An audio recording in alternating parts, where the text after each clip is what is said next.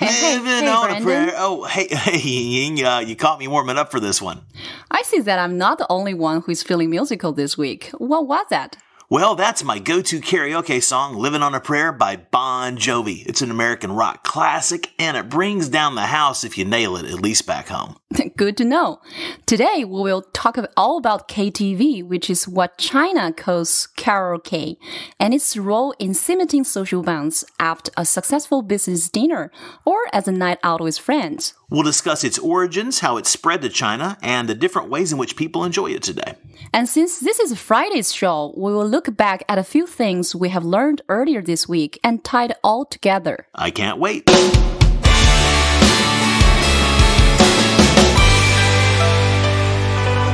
Welcome back. So, although karaoke has ebbed and flowed in terms of popularity in the US for decades, and it's been a mainstay of entertainment in China for almost as long, it actually started elsewhere, right? That's right. Karaoke first started in Japan during the 1980s. It was an outgrowth of the competitive corporate culture. In Japanese society, there was a feeling that every man should be at the office very late working or out entertaining clients. I understand that a man who came home early, meaning right after standard business hours, was viewed with suspicion as maybe not working hard enough. Yes, but of course not everyone's job was the same. Some men didn't have clients to meet or work to do after hours, so they went to bars instead to pass the time. These bars were boring, with just TVs to keep people occupied. Then someone got the idea to add a jukebox that you could sing along with, and karaoke was born. Karaoke spread to the US on a separate path than it did to China. It came to China by way of Taiwan, where it seems to have picked up its Chinese characteristics. In the West, karaoke is usually done on one central stage where everyone watches. Different groups of people are all in the same big room, watching and waiting for their turn on that same one microphone. But in China, it's a very different system and experience, and it's hugely popular. How is it unique, and how big is it here, Yingying? KTV is the number one form of group entertainment among Chinese. If you understand society and culture here, you will better understand the local variety of karaoke that developed in China and why it is so popular. First of all, at a KTV, there are many individual rooms to allow for different groups to have their privacy and have a group bonding experience. KTV is a truly social form of networking, and it's also a great way to learn about each other in a safer environment. It does seem very well suited to the Chinese temperament. You can probably figure out more about someone's tastes and age and family background based on their song selections at KTV than from their resume.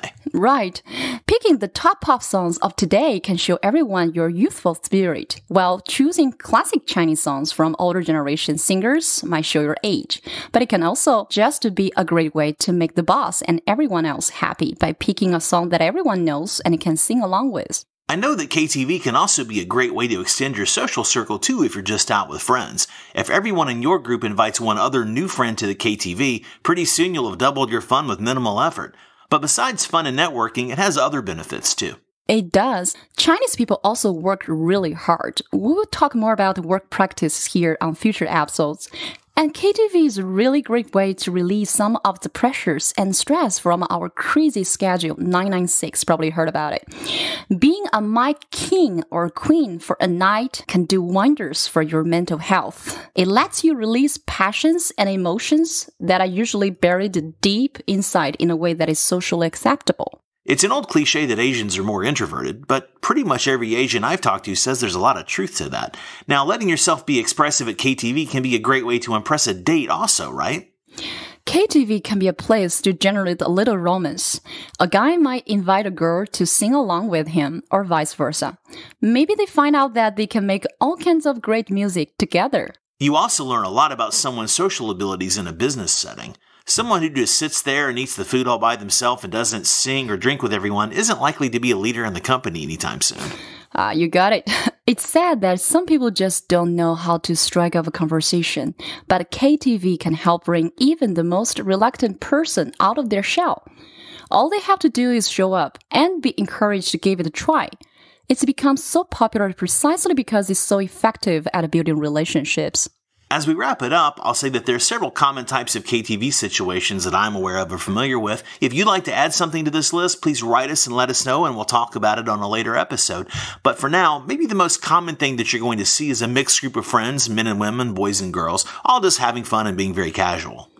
The next one is a mixed group of business people who want to use KTV as a chance to impress each other with how socially savvy they are.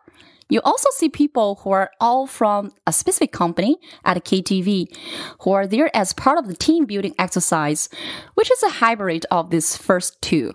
And we'd be sweeping something under the rug if we didn't tell you, or warn you that is, about one other scenario that you might see at a KTV also, which is a men-only group that's a little raunchier than the corporate or mixed groups. Now, I know there are female-only groups who also raise hell at KTV, but in some cases, the male version of this is about as close to the VIP section of a Western strip club as you're going to see in China, and sometimes there's apparently a so-called takeaway option on the table with some of the bar hostesses too, in some of the less reputable clubs outside the major cities, that is, at least from what I understand.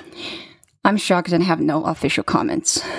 Well, I know you are a good Chinese girl, Ying-Ying, so please don't feel the need to comment. And I'm not saying that some KTVs are where businessmen find hookers in order to woo clients or maybe blackmail a competitor, but well, that's actually exactly what I'm saying.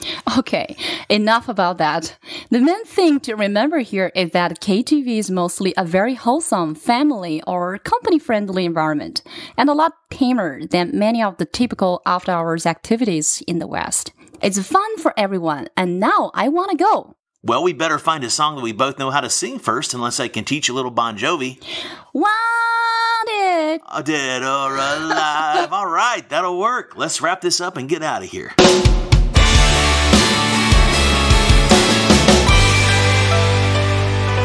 So this week we have covered a lot of subjects related to the Chinese business dinner and a lot more. We've looked at how and where to sit, the ways to connect at the dinner, how to drink and toast, and drink some more. We learned about the origins of that drinking culture, which we'll come back to again in the series, as well as ways to show respect and display good manners while you eat. Today we covered KTV and all its main permutations, and how to build your relationships up while letting your hair down. Next week, we'll work to crack the Chinese communications code in a deeper way, looking at how such topics as modesty, humility, and hierarchy affect the negotiations of all kinds. We'll examine how humor does and doesn't translate, the relative value of contracts in a Chinese business context, and much, much more. I'm Yingying Li. And I'm Brendan Davis. See you next week on How China Works.